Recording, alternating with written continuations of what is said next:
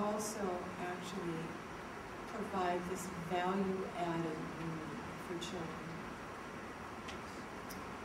Children who are terrorized at home or at school, children who are bullied, children who are humiliated and embarrassed in the classroom because they don't know enough, or they're always having the wrong answer, or they always trip and fall, or whatever it is.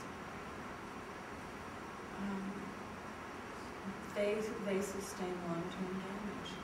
And they can't learn. You can't learn in an environment that is high stress and punitive and judgmental and hostile, whatever it is. So, restorative justice, what I learned from this was you focus on not just the law that's broken or the rule that's broken, but you focus on the relationship. Classrooms are about relationships, as every place else is.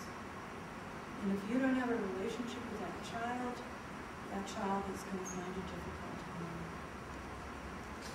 learn. Relationships break down between teachers and students and between students, and that affects the learning environment. So you focus on the relationship aspects of what has gone on. And, ding, ding, ding, how to repair the harm. Very common sense, very logical. You know, when we were playing ball at home and somebody accidentally threw the ball through the neighbor's window, your parents might trot you over there and say you have to apologize to Mrs. Jones for breaking her window, and you have to save your babysitting money and repair the window, right? I mean, that's something that's also in our cultural heritage. And that's what this is really trying to do. Work together, everybody participates in resolving the problem. It's not done to somebody else. And it focuses on repair of the harm, repair of the relationship, restoring the child, the person, the relationship, the learning environment, and it's a teachable moment. So, there was a teacher who, this is a true story, not my own, had a student in her class named Jeremy, and every time she would start a new unit or a lesson, he would act out. He'd mouth off, he'd stand up, he'd goof around, he'd throw something, he'd make a scene. Okay, now, what are some ideas you have about what to do about Jeremy? I mean, what would you do with a child like that? What are some ideas? Well, you know, I think, I don't have that detail written down, but I think upper elementary. Let's say he's a 5th or 6th grader. So what are some things that teachers do in cases like that? Move to the front of the class. Call the parents. Send them to the office. Thinking about things we want them to, or like just in general? Well, just what are things people do, or that you would want to do? I mean, anything. Talk to them, like alone. So like you just to the side. Okay, take them aside and talk to them. Yeah, not in the classroom. Right. Mm-hmm. Mm-hmm. Talking to them before I started a new unit.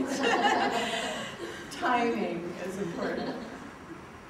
Well, what this teacher did was to pull him aside, as Amanda suggested.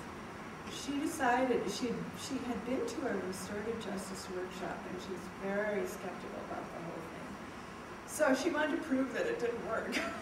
So she decided, okay, we're going to try this out just to show that it's, almost exactly. So she approached Jeremy, and she asked if he would be willing to talk to her so that together they could work on their problem. Notice how it was framed. Our mutual problem. So that was a big leap for her.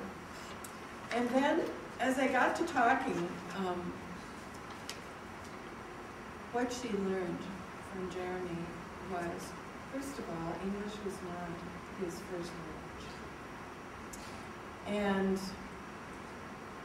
he could not follow her. She went so fast, he felt, that he couldn't keep up. And so what he was doing was trying to slow her down. If he goofed around, it slowed her down, and he had half a chance to find out what she was trying to teach. Well, she was shocked, utterly, completely shocked. And she had a chance also to tell him that when she starts a unit and he makes noise or moves around, it throws her off.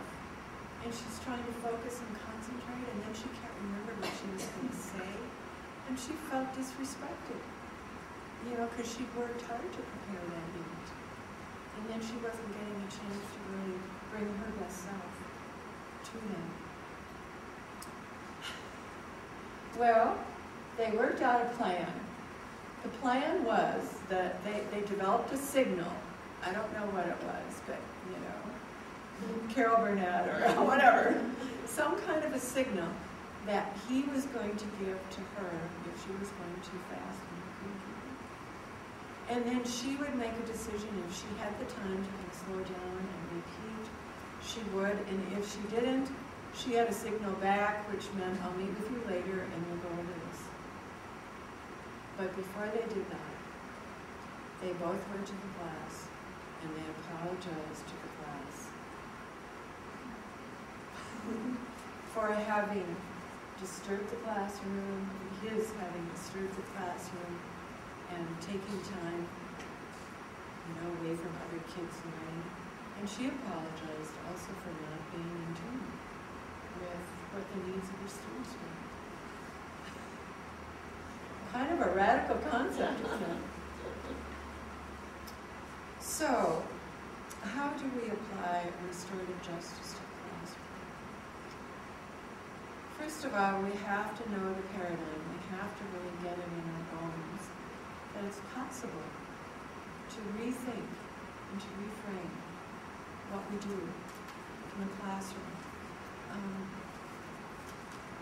I tried to summarize some of these principles and how they apply to the classroom. So, and this is, abstraction here, but I think it's good to try to nail it down. So let's just go through this just as a way of reinforcing this whole notion of what a restorative environment is like. So principle one is that in a restorative learning environment, we view acting out behavior primarily as a violation of one's relationship with oneself and others. In other words, again, the relationship. And secondarily, as a violation of rules. We appeal to the rules because it's easier. But why do we create rules in the first place? To create a conducive learning environment, to keep people safe. It's all about people, their safety, their well-being, and their relationships. That's the purpose of rules.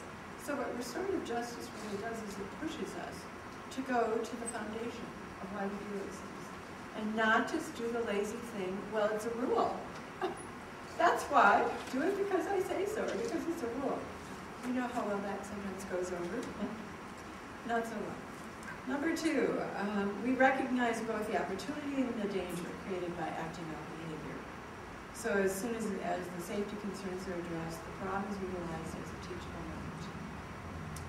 And then three, handle problems at the earliest opportunity and use a cooperative process directly between the ones involved. So engage the people who are involved directly. And this could be other students, this could be teachers, parents, administrators, whoever the relevant people are. Who's involved in this? I mean, in the Jeremy case, it was really an issue between the two of them, but then they did include the classroom in knowing what had been done. So there was a role for the classroom as well. Four, since the goal is to restore and preserve relationships, those who have violated relationships are invited to repair the harm done, to make things as right as possible. And then five, what about a cooperative process? How do we do that? So first we try to create a safe space together by establishing some guidelines for conversation. And there are different ways to do that. If I had more time, I'd go into it, but